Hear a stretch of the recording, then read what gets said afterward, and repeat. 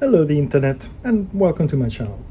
On this video I'm going to test, diagnose, repair, I guess, this motherboard.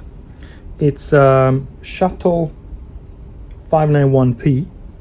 It doesn't really say shuttle anywhere, to be honest, but there is actually a 591P here.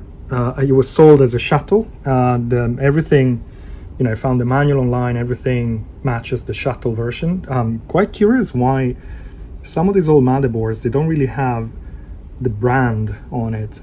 Some do, some don't. I'm not entirely sure why.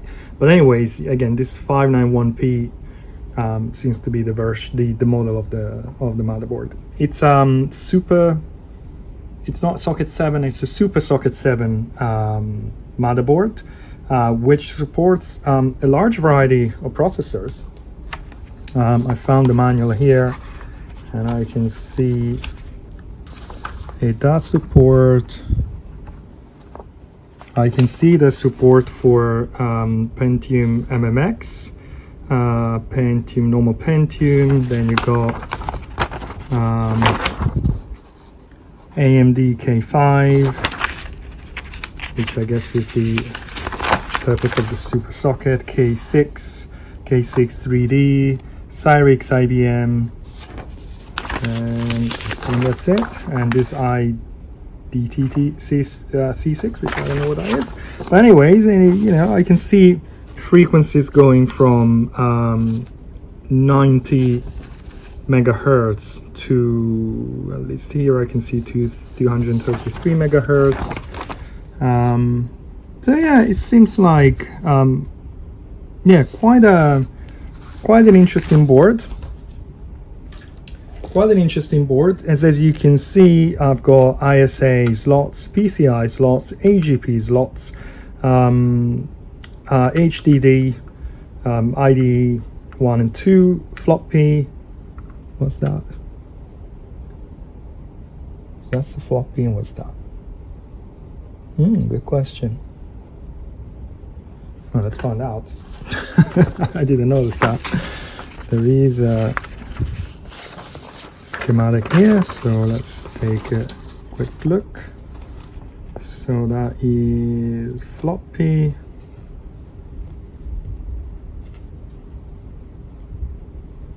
Oh, parallel port? Yeah, parallel port connection. So that's parallel, of course, yes. So ID, floppy, parallel, serial, and there's also a USB connector. There's USB, there's an infrared connector, which are here on the board. So that's the USB, that's the infrared. So it's very interesting, to be honest. It's probably, I would say it's a good candidate for like the definitely ultimate retro gaming board, at least for my personal use.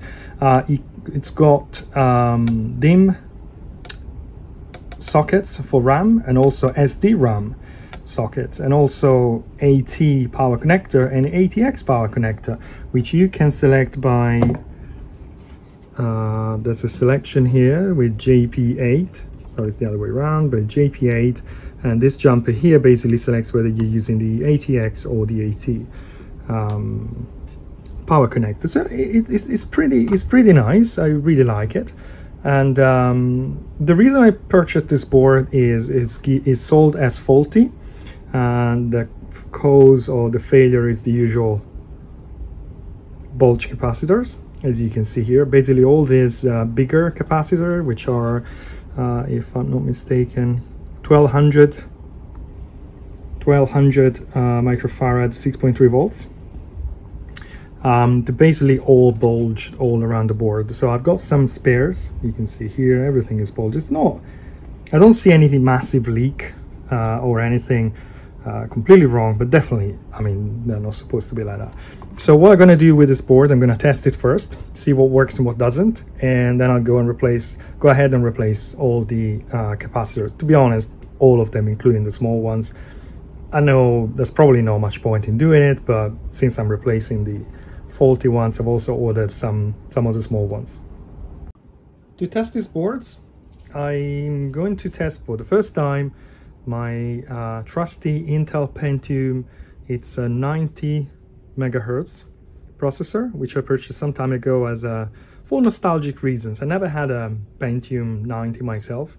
The friend of mine had it, and it was a big event, the Pentium 90 and all the hype around this processor, to the point that I believe this friend of mine purchased one of the first bugged processors. There was an issue with the hardware, with the processor, and it was constantly failing a specific instruction. So I remember he had to send it back to Intel, and he received a new revision of the processor for free.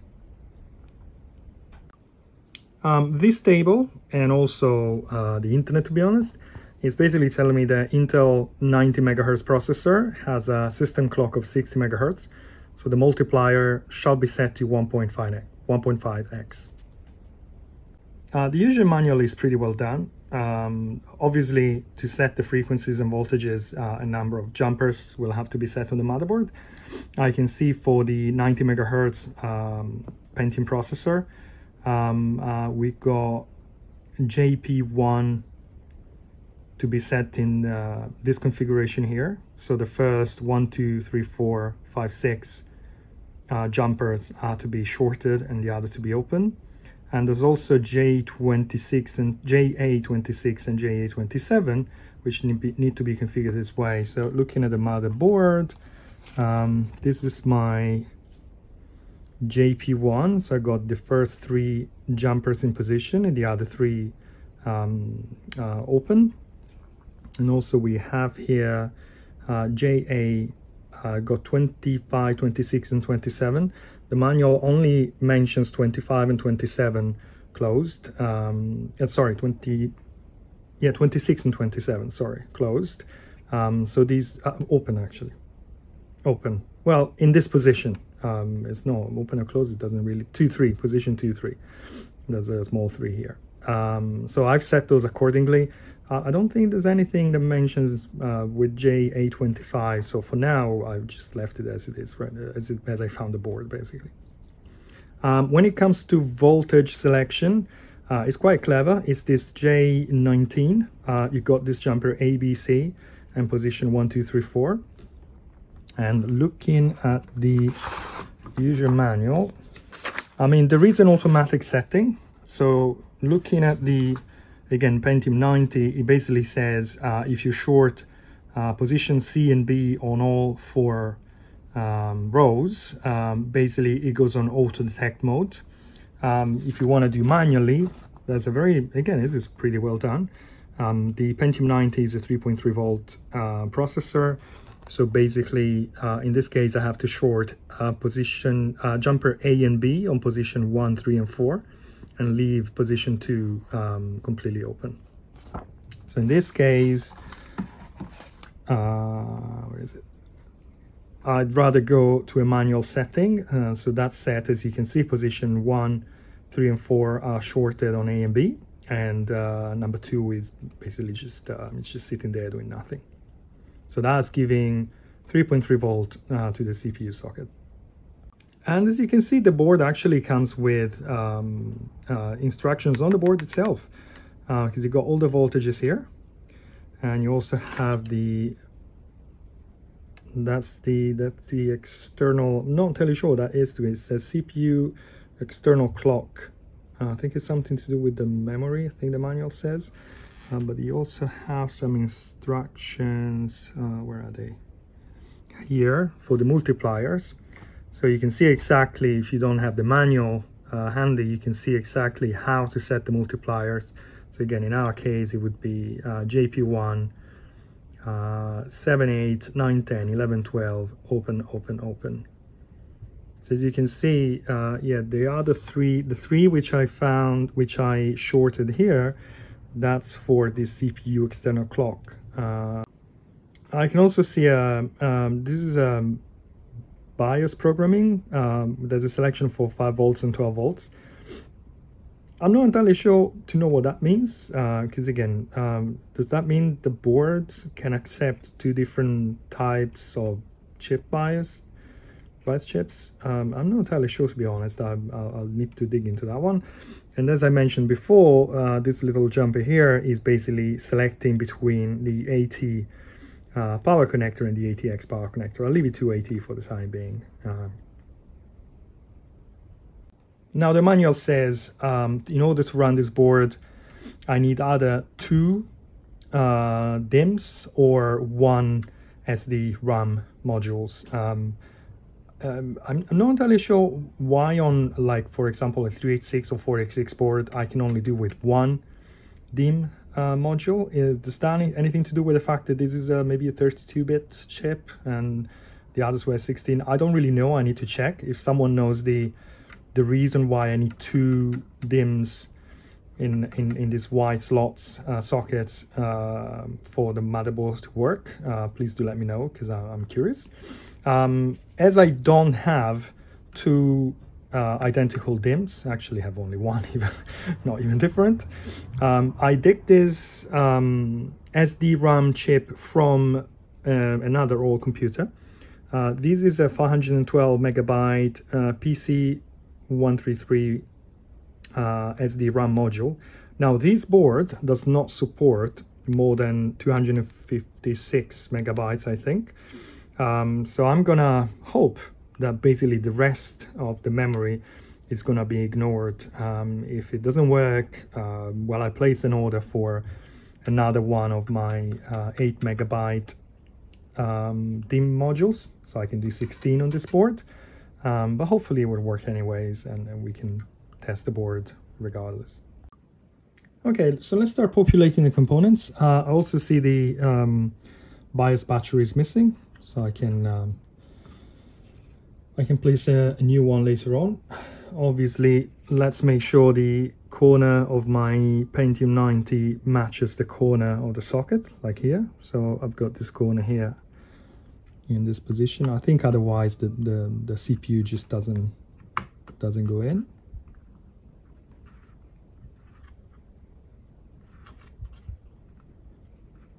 Look. Yes. Okay, then we want a video card. For the time being, I'll just use this old ISA video card with a VGA output. And then we want a power connector.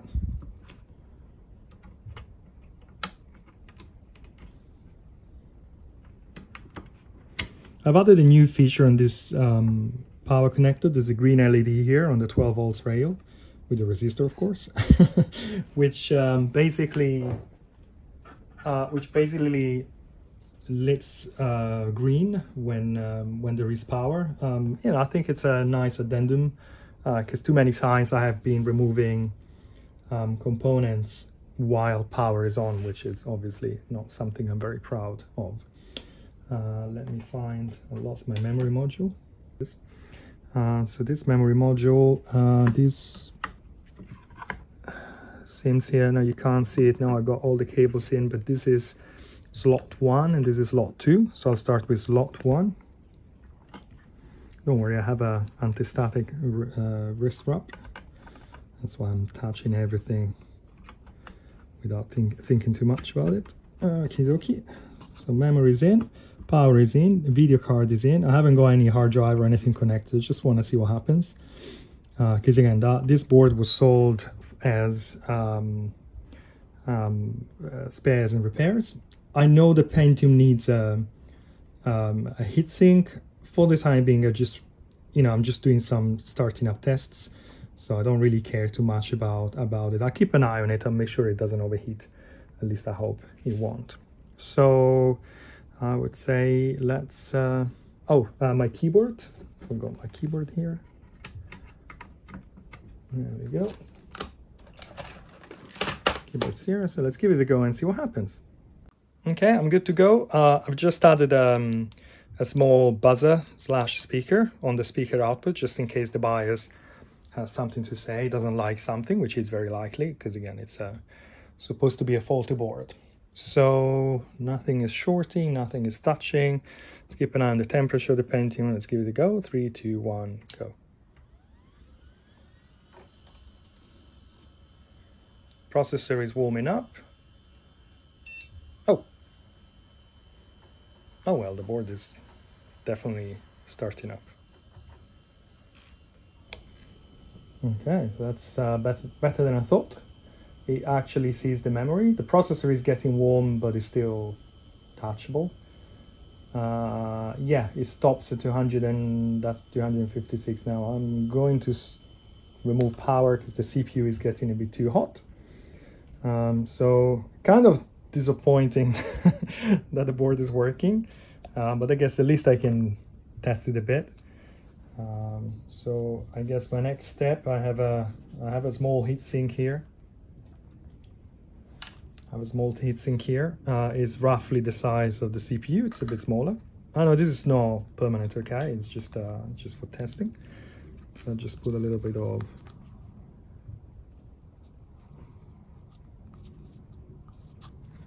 not too much, not too little.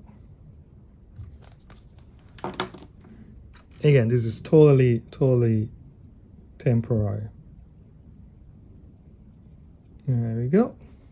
So I can power it up again and hopefully I can play with it a little bit more. Well, at this point, since it's booting up, let's plug the battery. I've got a new one here. There you go, battery in, and see what happens.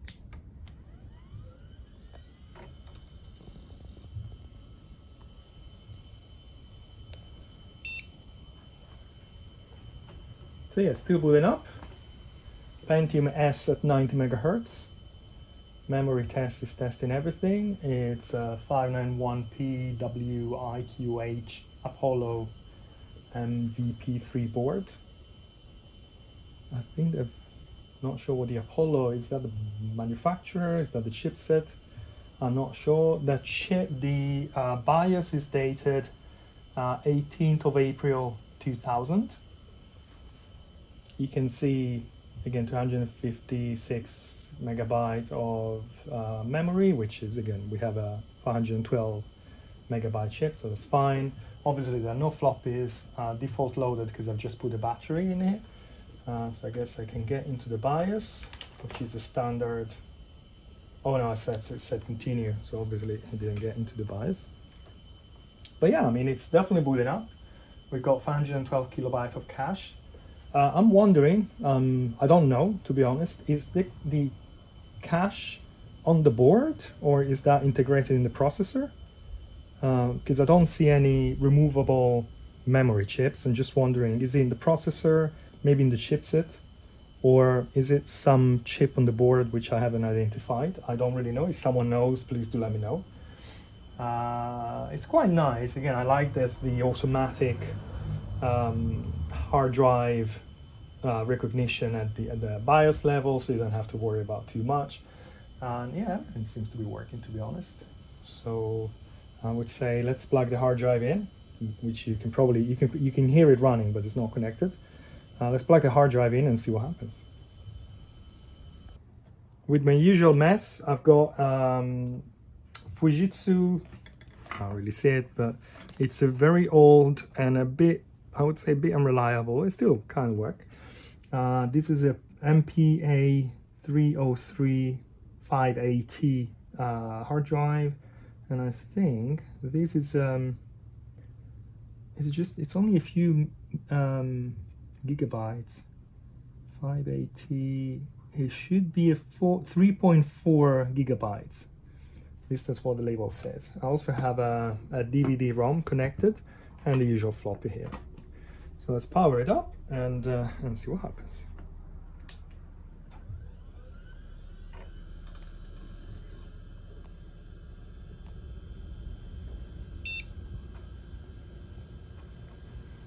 Okay, let's skip the memory test.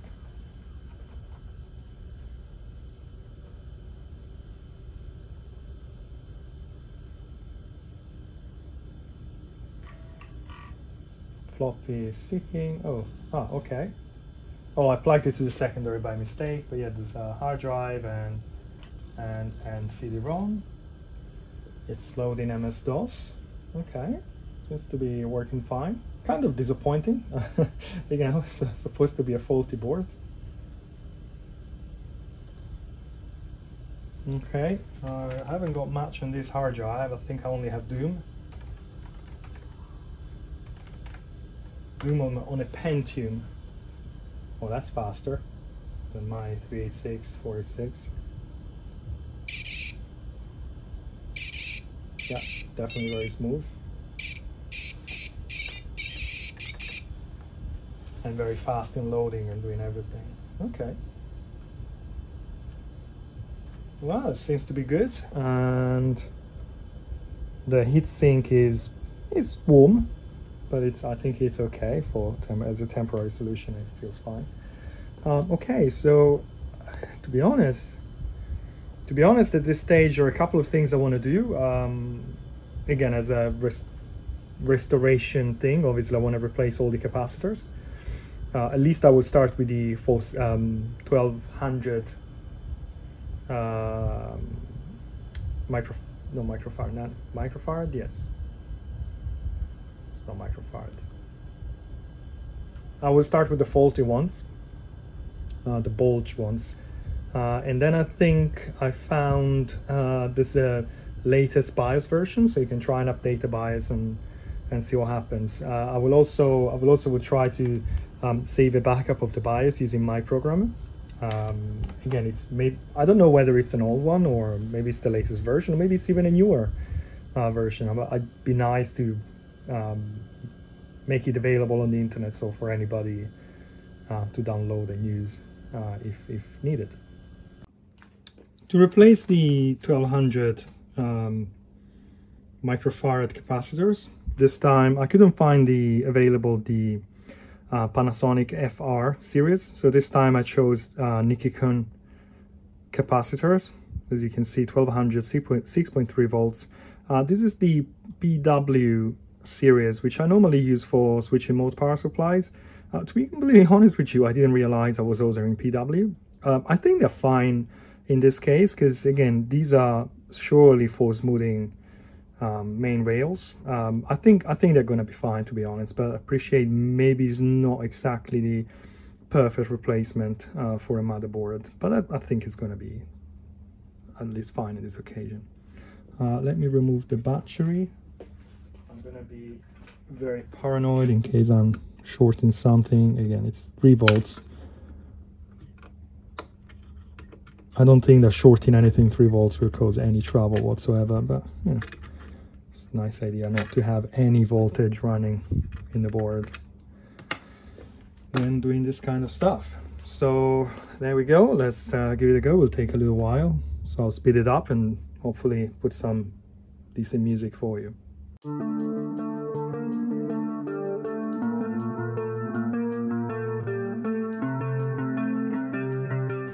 In this part here, the board has a very thick ground plane. I'm actually struggling to flow the solder with the soldering iron, so I'd like to do that before trying the desoldering iron, which usually struggles more. So yeah, I guess that may take a while.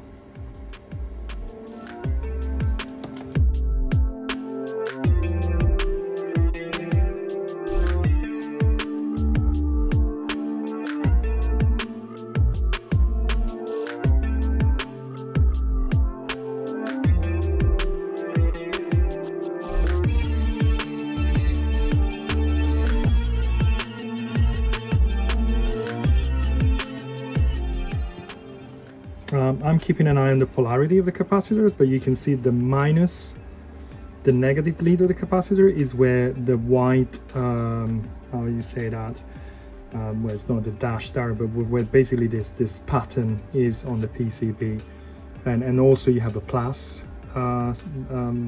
symbol here, so that there's really no way that you can mix it up. So that's the first one I've removed. This is slightly bulged. I think I'll test a few of them at the end. I'm curious to see how they still perform. Again, 1200 6.3 volts.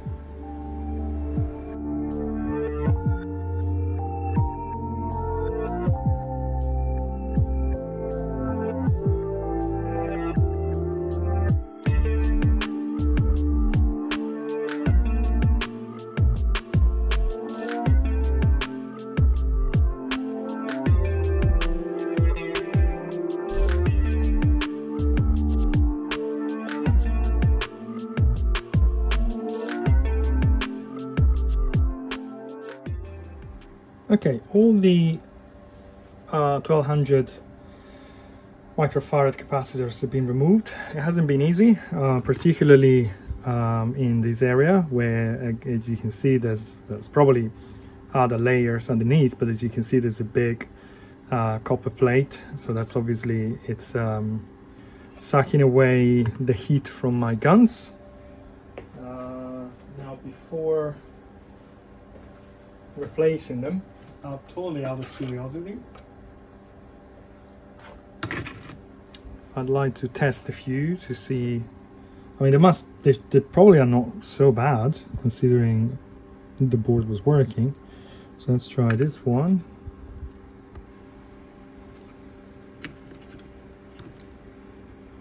The diode. Okay, so maybe they're actually okay. It doesn't even see the capacitor. Okay, so maybe it was worth replacing them. Well, it was definitely worth, because they're bulged. But maybe I wasn't expecting such a massive failure. Oh wow. Okay, fair enough. So maybe all this work was actually worth.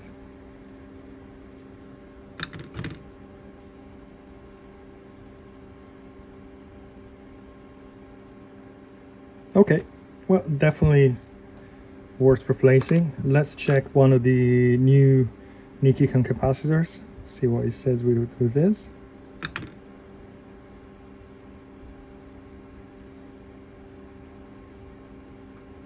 Oh, okay, so I guess my tester here has a problem. Probably the battery is too low. It's a 7 volts, which is definitely low for 9 volts. Let me see if I can find.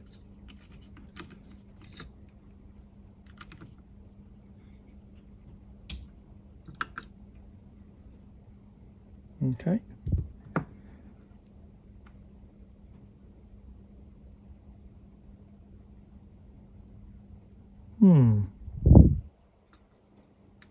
I'm wondering whether these leads are actually working. So this is now powered from my main power supply. It says, as you can see, it says 8.95 volts, but it still says no part. So let's try with some better leads. Actually, well, no, it's better this way.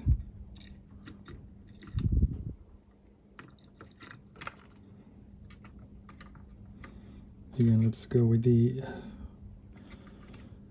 good capacitor.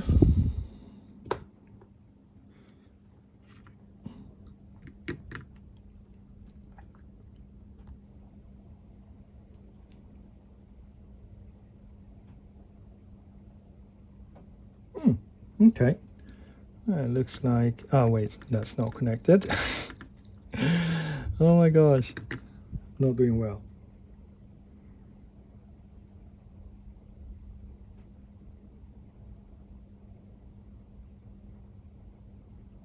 Okay, well, definitely looks like there's a problem with my tester. It's kind of weird. It was working last time. Let's try.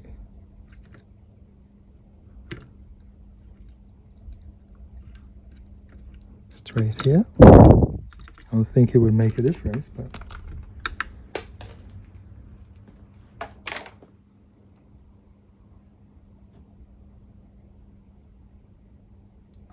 okay, that's interesting. 1134, which is totally fine. So weird. Okay. Anyways, we know about this. Problem is, I don't think I have. I don't think the leads are long enough. Oh, maybe they are.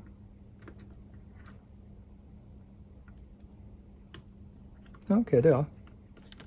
Totally they are.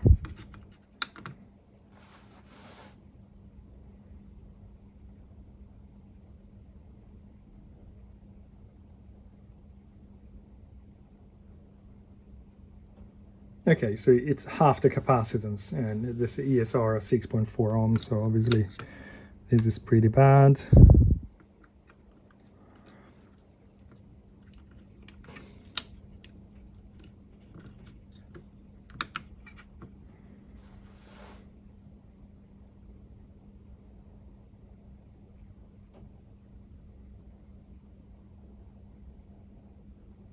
This is a bit better, but still not great. That's probably why the board is still working. I mean, the capacitors are not completely dead. Let me try and find the one that looks worse, which is probably this one.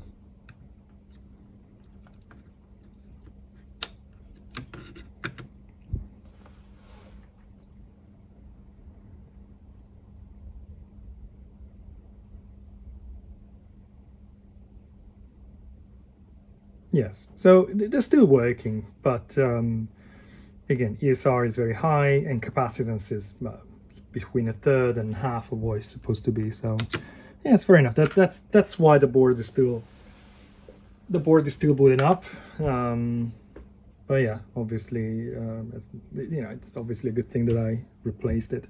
Well, I guess I'll need to check why these two. Well, my leads are not working on this one, but that's not really a big deal. Okay, so the next step is to replace the capacitors, and it may take a while because again, some of the capacitors removed, they barely came out, which means I wasn't able to suck away the solder the way I wanted because of the thermal how can I say, mass around the legs of the capacitor. So yeah, I'll do my best. It'll take a while, but I'm sure I can do that. So as I imagined, because I couldn't remove all the solder from the holes, now the capacitor's legs, they don't fit in the holes. So my first try was basically to add some flux and try the solder wick to try and desolder the holes, but as you can see, that really didn't work. And my second attempt was basically to melt some solder under the desoldering gun and wait a few seconds and hope that was enough to allow the desoldering gun to suck the solder. But again, that wasn't working. And reason is, again, there's a big copper plate in there, several layers probably with copper, and that simply just didn't work. And I think my soldering gun was almost a maximum. So eventually I ended up with my firing up my SMD station, hot air station. I set the temperature of over 400 degrees or something, and I warmed up the surrounding of the PCB, and then I tried again with a desoldering gun. And as you can see, that actually worked, because obviously the rest of the PCB is now warm enough so that the soldering gun basically doesn't have to warm the whole of a PCB itself. And that worked for most of the holes. Some of them took a little bit more time. Some of them I had to, like this one, for example, it's taken quite a lot of efforts, and on some I had to start my SMD station again, warm again the PCB, and try again. But in the end, as you can see, I was able to remove all the solder and start fitting the capacitors.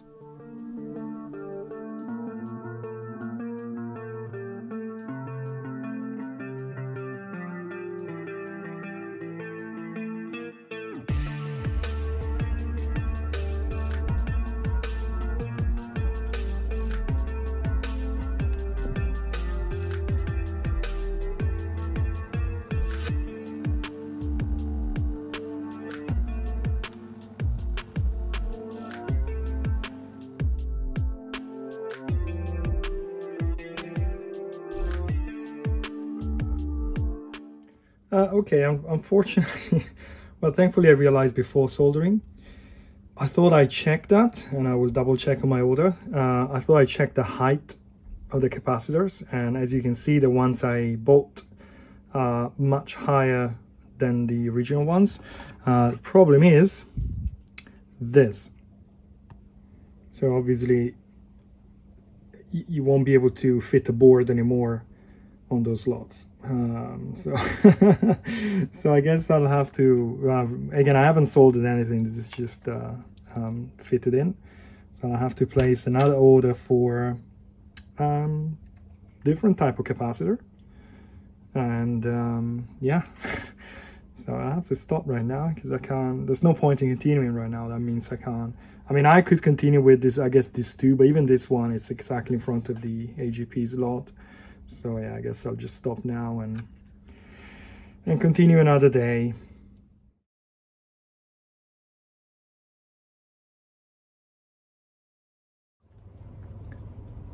So this is the following day, and I kind of struggled to find a suitable replacement for these very small capacitors. Actually, the only option I could find was the FR series from Panasonic. The problem with the Panasonic is it's the same diameter, but it's 15 millimeters, and this is 14.5. Now, unfortunately, how can I say, the socket here is exactly, well, is exactly 15 millimeters from the PCB. So 14.5 for a capacitor which is sitting there sounds perfectly fine. I didn't really like the idea of having a 15 millimeters, which is exactly the same height. So chances are any boards installed in this slot and this one as well and this one as well will end up slightly touching the capacitor. I didn't like the idea. Panasonic has, I think, like a low profile FR series, which is, I can't remember, I think it's 12.5 millimeter. The problem is it's then 10 millimeters diameter, and as you can see, some of these capacitors very close to each other, and I found out 10 millimeters is not going to work. So I was honestly about not to give up, but I really didn't know what to do. So eventually I found this, which are polymer capacitors. I don't know if they are still electrolytic. I think the electrolyte is a polymer compound. And as you can see, these are 13.5 or something like that, so much smaller than the ones I purchased yesterday. They are the same diameter or the ones that I'm going to replace. And as you can see, they are a tiny little shorter. So I think this is 13.5. Yes, that's about a millimeter difference. So again, they are worth, if I'm saying that right. They're a bit expensive, to be honest, but I really couldn't find anything else.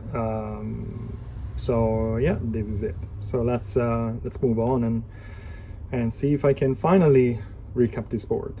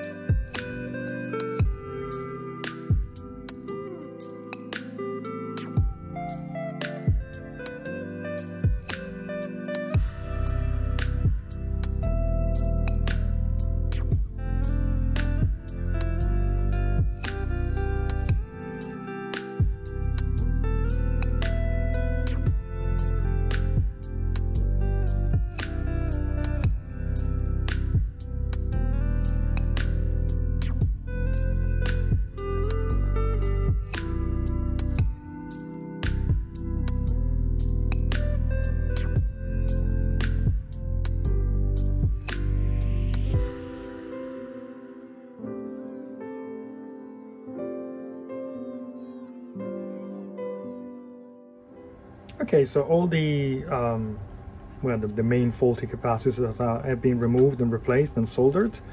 I think I've decided not to replace the small capacitor. It just takes too much time, and well, the very small one. But yes, I am replacing the these are the 470 microfarad 10 volts ones, which again don't really show anything wrong. But again, I feel, considering that most of the others were bulged, it's probably a good thing to do anyways. It's kind of a way to kill time. So I have these Nikikun's Nikon 470 microfarad 10 volts series VY. Again, not what I usually get. I think I was constrained to get the Nikons because of the size. Again, I think these are basically exactly the same. Yeah, same height and same diameter. Perfect. So just out of curiosity, I'll put the battery back. I don't really know whether that's going to work or not, but out of curiosity, let's try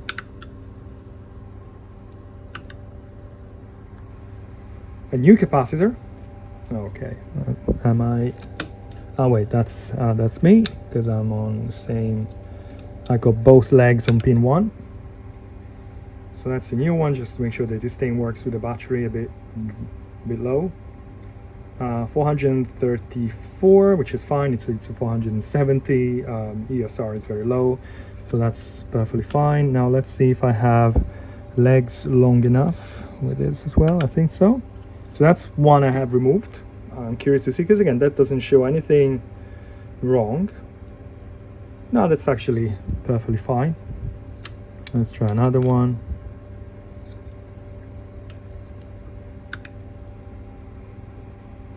I need a new battery, obviously.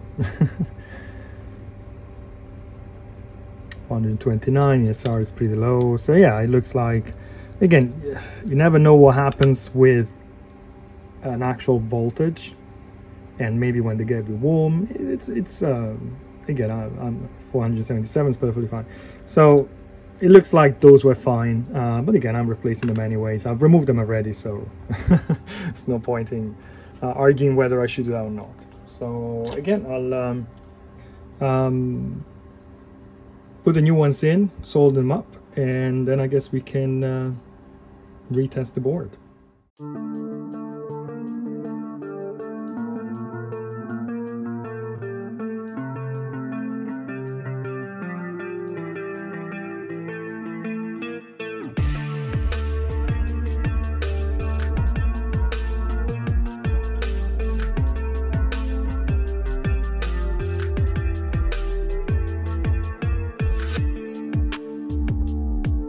Okay, all at least the big capacitors have been replaced. So you got these red ones, which were probably the only ones that actually needed replacing. And then I have the 470 microfarad 10 volts. Again, I think I'm going to leave the small ones. It's just taking too much time. But actually the hot air method seems to be working fine. So let's give the board a nice scrub.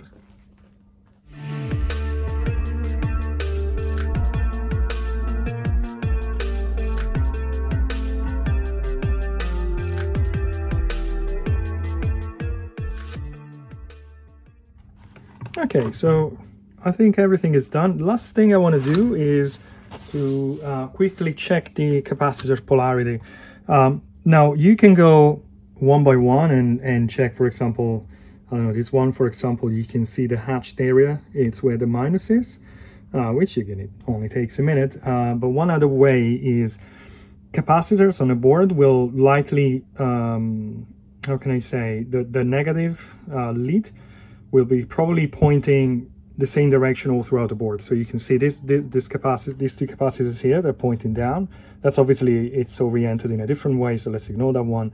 But if I check this one, it's pointing down, down, down, down, down, down, down, down, down, and down. So that's kind of a, and yeah, that's pointing right and right. So that's kind of a quick way to say, okay, everything should be right. I don't remember seeing boards where suddenly one capacitor is oriented the other way around. And if I'm looking at the black ones, it's down, down, down, it's down. There's another one. Down, and that was it. I think it was 7. 1, 2, 3, 4. Oh, and this too. Down, down. 5, 6, 7. Okay, so yeah, that's kind of a quick safety check to make sure capacitors are oriented the right way and mounted correctly. Let's power it up and cross our fingers and see what happens. Okay, I'm ready to go. I hope I haven't made any mistakes, haven't plugged anything backwards. Hopefully, even if that happens, it's just a capacitor blowing. Shouldn't really cause any trouble. But let's give it a go. 3, 2, 1, go.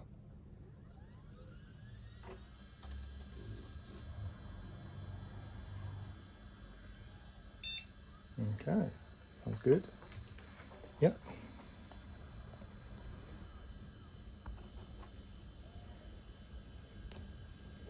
Well, it's booting up, which is great. Sorry, monitor is it's a very old and very tired monitor. And it takes a while. For the lamps, this is no LED, this lamp CCFL, so it takes a while to get right.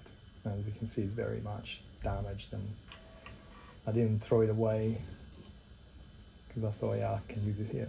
Okay, so obviously we got the BIOS error, no problem. We can, well, I guess we can continue.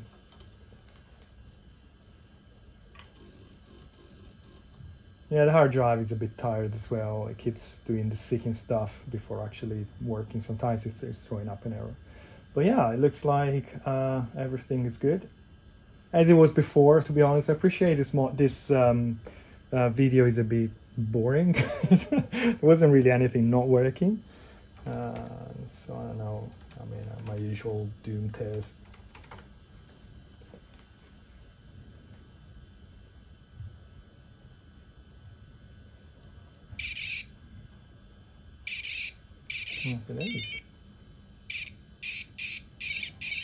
Everything seems to be working fine, and I guess, to be honest, the last thing I want to do on this thing is update the BIOS. I believe this is not running the latest BIOS. I actually found a website, which I'm sure everybody watching this channel knows perfectly fine. I heard about it, but I never visited it, and it's amazing. I mean, for this board, there are like 7, 8 different BIOSes all throughout the years, obviously. So I realized that the one I have is not the latest one, but the one before. So I could use my programmer, but I think I want to go ahead with the normal procedure of just putting the BIOS on a floppy and just updating it from MS-DOS. And if something goes wrong, I've got the programmer, so it's no big deal. Now, before running the BIOS, the updater, if you remember, I mentioned there's let me show you. There's a jumper here on the motherboard, which says 5 volts, 12 volts, and according to the user manual, this is basically selecting whether the BIOS chip needs 12 volts or 5 volts for programming. And you can see here it says flash EEPROM JP5. The main board supports 2 types of flash EEPROM, 5 volts and 12 volts. By setting up jumper JP5, the main board can use both 5 volts or 12 volts flash EEPROMs.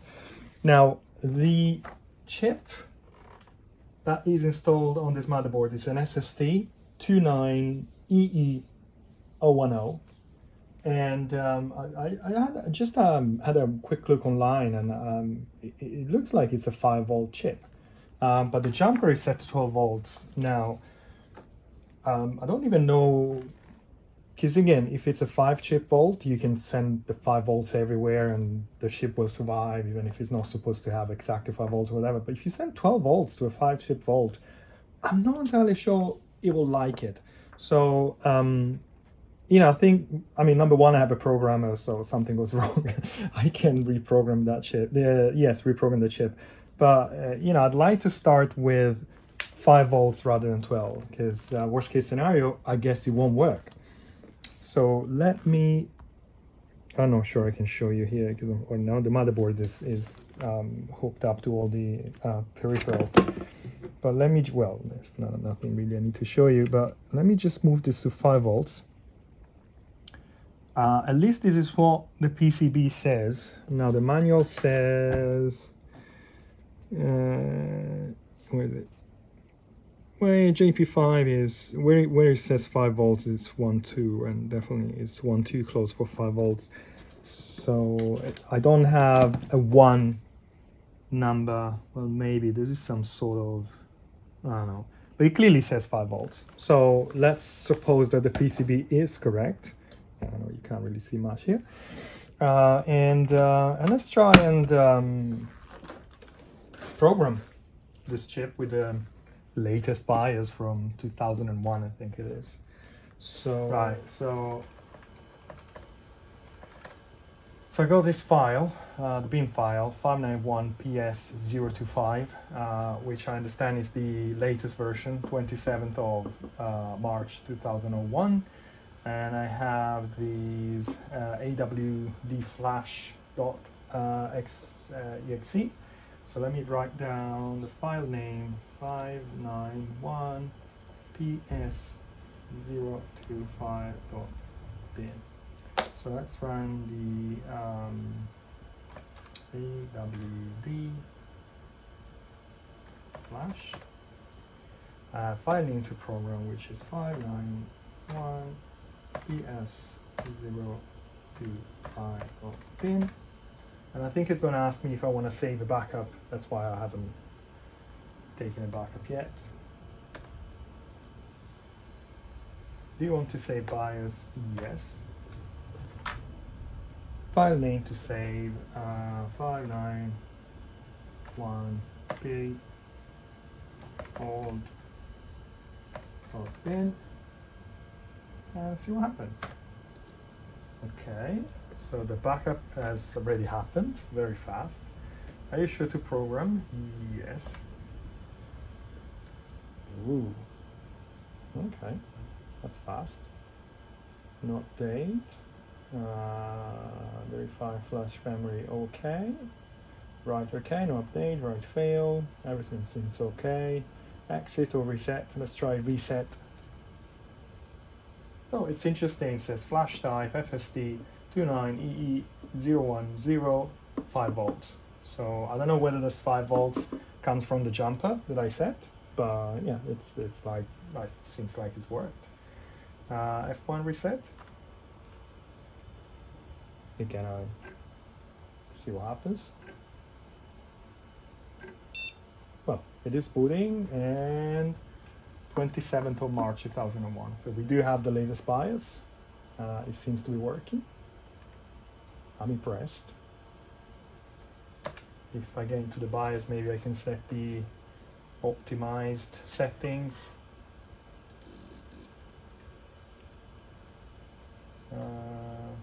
Assuming, oh, it's just defaults.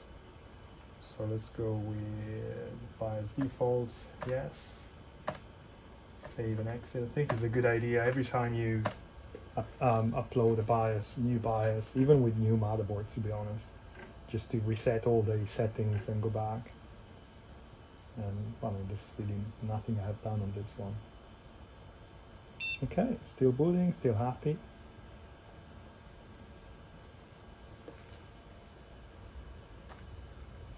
I think the latest BIOS is supporting some bigger hard drives. This was some that I found on the internet. Something I found on the internet. Okay.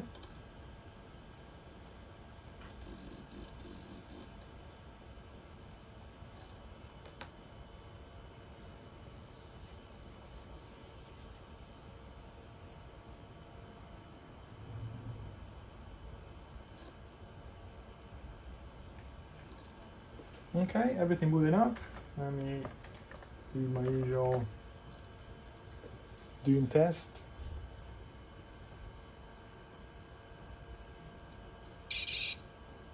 Yeah, still working.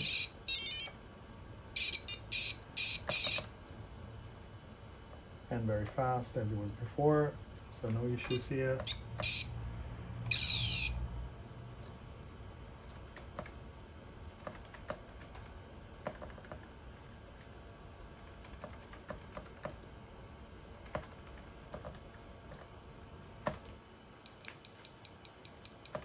and the other way around. And this is the outcome. I'm wondering whether this is just the software, which is not updated for anything more than 486. Because I think I tried another one and it says 486. But again, I guess it's perfectly normal. Okay. So let's call it repair. That wasn't really a repair. I mean, yeah, those capacitors definitely needed replacement, but you know, the board was still working. Let's call it, I don't know, restoring, refurbishment, tinkering, whatever, of the board is complete. Everything seems to be working. It's definitely a very nice motherboard. I'm actually thinking of getting a case and make a system which is working and hopefully connected to my main monitors on my desk. So every now and then maybe I can just indulge myself into some nostalgic moments. Sorry, maybe it was a bit boring. There was nothing really interesting on this board to see, but again, it was nice to, at least for me, it was nice to go back to these old things and see how things used to work, and do some soldering work and things like that. And again, I'm happy now that I have a Pentium 90 system working in my collection. So thank you very much for watching, and I hope you enjoyed the video. Feel free to leave any comments below. Leave a thumb up if you liked it, and see you next time.